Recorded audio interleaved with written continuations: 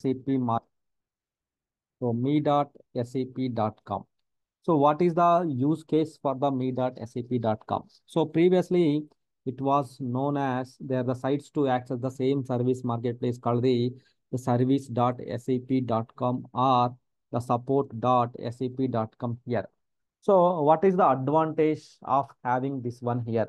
So normally customer will purchase the softwares and so license from the SAP. SAP is our vendor. SAP is our vendor here. Vendor means who provided the softwares to us, support and the licenses here. They will provide the support to us as well. What type of support? Normally we are doing the support activities, right, sir? What kind of support activities? In case we are also unable to perform any queries or questions, we are unable to fix the P1 issues, P2 issues, product level bugs, any solutions or anything is required. So that time we may have to involve the SAP. We may have to involve the SAP here. So how to involve the SAP here? By raising the support ticket here. We can get the assistance from the support ticket, OSS tickets here. So the following the cases like the OSS ticket we have to raise or OSS ticket or OSS case we have to raise it here. So ticket or case are same. So we have to create the ticket with SAP so that they will contact us. They will contact. So then they will, we have to raise it. Before that, before raising the OSS message, so all your systems, all your SAP systems in your landscape, whatever you have done the installations you are using, all your systems should be up to date in the service marketplace. Depends upon the license number. All your SAP systems should be up to date in the SAP marketplace here. Means service marketplace in the systems list, all your systems should be up to date. All your systems should be up to date in the systems list here. In the systems list, all your systems should be shown here in the systems list here. So here, if you go to the systems here, all your test systems, production systems, all the systems should show. All the systems should show here, right? So then after that, by selecting that system, we can raise the ticket. So I will show you how to raise the ticket here. So then, so normally SAP team will sit here, right? So they are in the different network, different places. They will sit, the SAP guys, they will sit it here. But our network is here. This is the customer network, right? This is the customer systems. These are the customer SAP systems. All are the customer SAP systems here, right? So if the SAP support person, they want to connect to the our system, if they want to connect to the our network, they want to breach our network, then they want to connect to the our system, then we need to have the SAP router. SAP router is the small service file here, so that we have to install it. The binaries we have to just extract it. That there is a zip file, we need to download it from the service marketplace. We have to extract it, that router file. Then in the SAP router file, in the it contains the some root tab, SAP root tab. There is a file. In that file, all our SAP system details, all our SAP system related IP details and everything, ports and IP details, we have to maintain in the router. We have to maintain in the SAP router. We have to maintain here. This is the SAP router here. In the router, we have to maintain the all the details here, right? So here it is the SAP support person, same as like basis consultants only. So they are the another level support guys here. Another level support guys.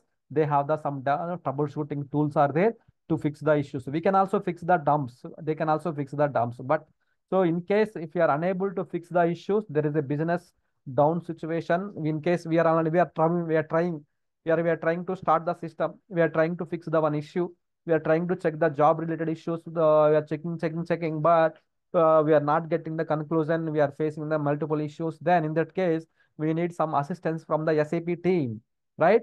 In that case, we may have to contact the SAP by raising the ticket here. So normally the support landscape will be SAP support person is here, but this is our customer network here. This is the customer landscape systems here. This is the customer systems here. Customer systems here. So then they want to breach. So in that case, what they have to do, we need to have the router file, SAP router file. Here, the router service will come into the picture here.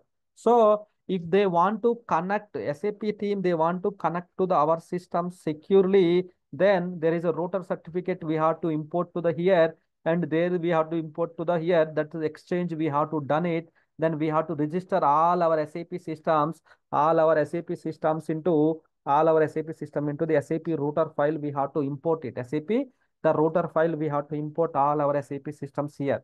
Once you import the router file here, so what we can do is imported, then connection test is okay, everything is fine.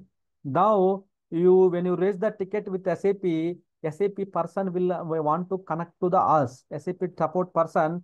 They want to connect to the our systems here. They want to connect to the our systems here, right? Why? Because sometimes we will provide the logs to the SAP support person will analyze that issue, right? So, but sometimes they want to connect to the our system. They want to connect to the our SAP systems. They want to connect it here through router. They will connect it.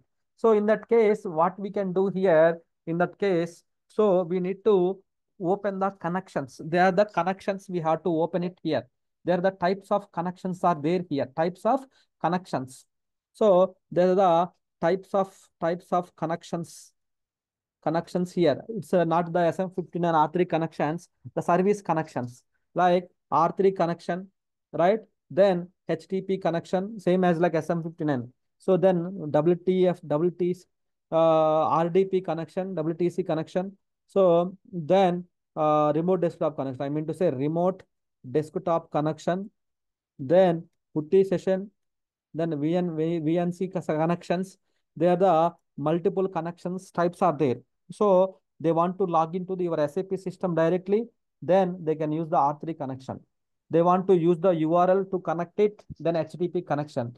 They want to open the remote desktop connection, they will use the MSTSC remote desktop connection. They want to log into the Linux level, putty connection, they will use it here, right? So here there is a depends upon the priority here, ticket raising procedure.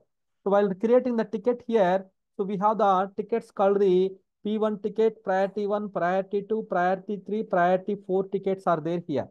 So normally when you are raising the ticket, you should not raise the P1 first. Why? Because to raise the P1 case, so we have to provide the business impact and how much revenue you are losing, how many injuries are working. There is a business justification we have to find.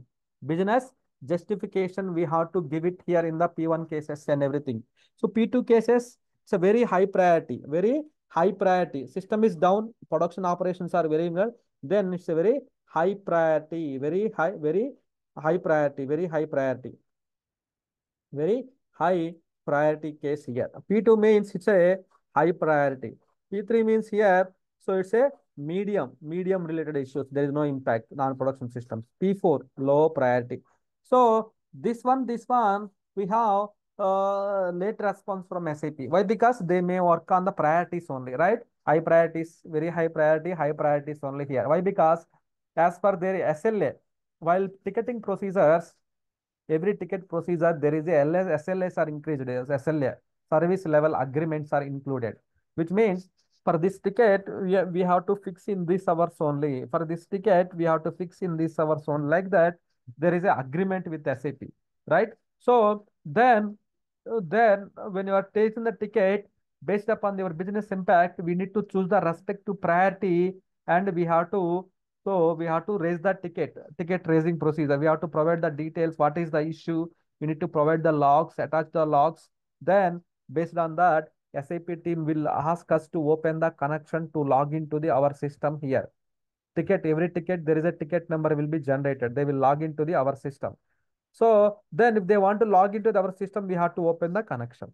If the connection is closed, they will come up to from here to here, they will come. Then router will get the denied error. They cannot log in. So then we have to maintain the user ID and password. In the secure storage, secure logon depot, we have to maintain the user IDs and passwords we have to maintain. So normally that we cannot do, maintaining the user IDs and passwords. So that is the security team will take care of the user IDs and passwords work here. So here our duty is opening the connection, raising the tickets, updating the logs. So all those things activities comes under the our system here. So to log into the service marketplace, we need to have the yes user ID. We need to have the yes user ID. We have to take it out. Yes user ID we need. So with S user ID only, please go on mute, guys. So with S user ID only, we can log into the service marketplace. Then we can raise the tickets. Tickets, we can raise it here. So here, why the router will come into the place means all our system details or IP details are updated here. If the router is allowed, then only the people outside of the people, SAP people, they can log into our systems. By using this connection, they will log into our system. Otherwise, they cannot log into the systems here.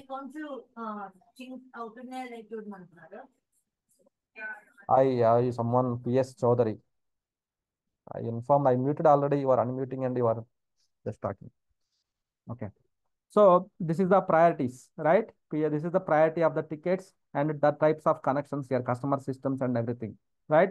These are the types of things we have in the SAP system here. So now let's talk about the how to create the ticket and how to open the connections and all those things we'll see in the practical wise, how the router details are updated and everything here. So in that case,